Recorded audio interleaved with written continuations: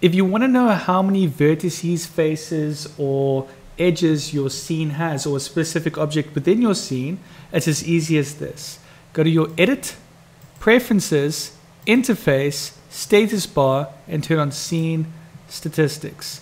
Currently, if you go down here, you can see in this collection, deselect everything, we have 982 vertices, 1012 faces, and we'll have to go deeper into it to see the edges. So let's select this over here.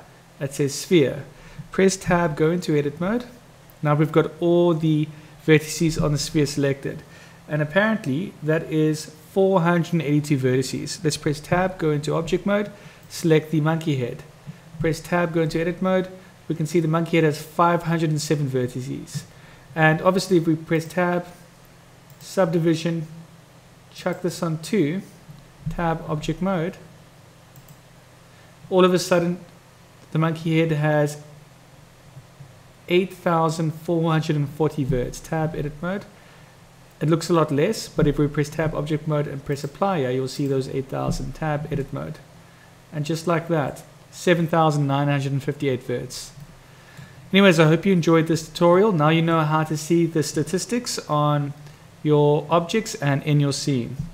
One other thing to pay attention to, if you look over here at your verts, if you just select the ear, for example, you'll see it shows 758 out of 795. So you can see how many verts, faces, and edges you have selected at any given point.